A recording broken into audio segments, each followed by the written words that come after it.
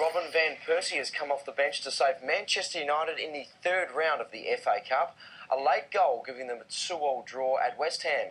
Joe Cole made his first appearance since rejoining the Hammers, a decade after leaving the club.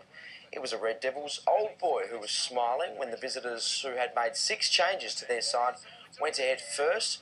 Cole made an impact just minutes later. His cross headed in by James Collins for the equaliser, and the same pair combined shortly after the break. Whipping it in, Collins again! It's 2 for Collins! It's 2 for West Ham! And they've turned this FA Cup tie around! And West Ham should have wrapped up the game in the closing minutes, and they were made to pay when Van Persie delivered a blow in injury time. Robin van Persie bursting through! RVP for Manchester United! He's rescued them!